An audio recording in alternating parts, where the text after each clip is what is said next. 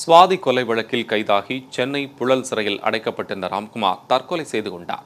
அவரது உடல் சென்னை ராயப்பேட்டை மருத்துவமனையில் பிரேத பரிசோதனை செய்யப்படுகிறது.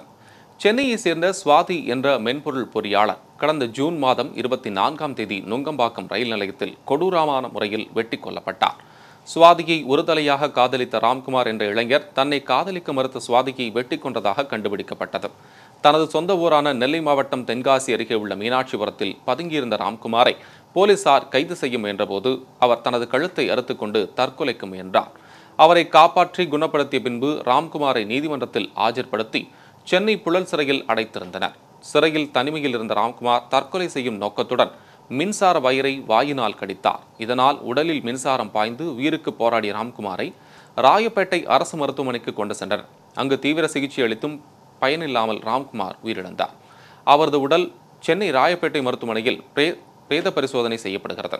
இதனால் மருத்துவமனையை சுற்றிலும் பலத்த போலீஸ் பாதுகாப்பு போடப்பட்டுள்ளது.